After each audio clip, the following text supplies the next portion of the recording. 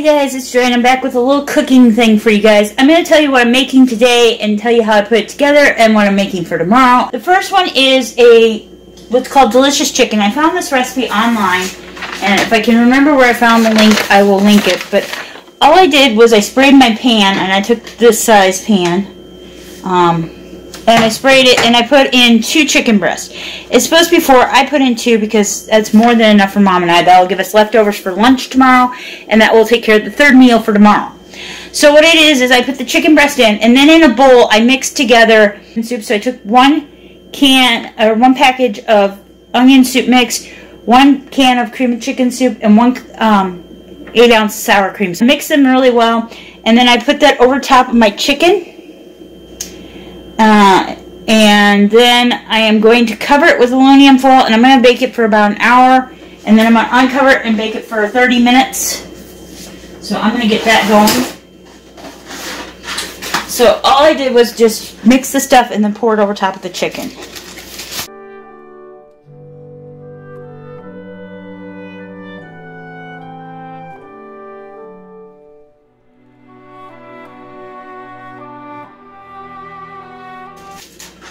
Okay, so now I'm going to open, and it's cooking at 350 for 1 hour, and then uncover it and cook it for another 30 minutes.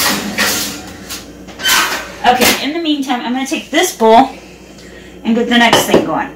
So for the next one, I'm going to do the roast and get that started in the crock pot over there, because I may have a blown outlet over here. So I've got a roast, and I just grabbed whatever looked good in the line of roast. This is a bottom round, so I'm just going to put that in my crock pot. So in this container now, I set that over here, I'm going to put in 1 cup of water, 1 cup of brown sugar, and the other onion pack soup mix, and 1 teaspoon of garlic powder. And then it's supposed to have salt and pepper. I never add the salt and pepper on this because this has so much sodium in it, and you know, it's like I'm not big on pepper, so okay. I'm gonna mix that together with a spoon. Okay, and then I just gotta add in the teaspoon of garlic powder, and then we'll be able to stir that up and put it in the pan, crock pot, and turn the crock pot on low.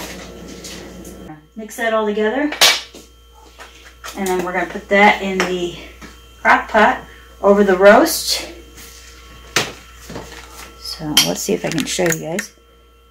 That's okay. And it's going over here in my crock pot between my oven and my refrigerator. And then I'll plug that in and turn that on to low so it cooks all night. And then in the morning I'll turn it over and let it cook the rest of the day. And then about 5 o'clock tomorrow we'll eat supper, which will be a couple of sandwiches and maybe some mashed potatoes to go with that. And that'll be our supper tomorrow night. Now I'll rinse that and get that in my dishwasher. So that is how I'm going to cook my supper for tomorrow night. I'll try to remember to show you how they both turn out. Well, how the one turns out. I've made them both several times, so they are very, very good. Well, the one several times. The one I've made a couple times. But they're both very good, and hope you guys enjoy it, and hope you all have a wonderful day filled with lots of love and laughter. I hope you're sad, stay in the future, as long as you're happy, stay in the past, but if it's not, I hope you find the strength to endure. Till next time, bye guys.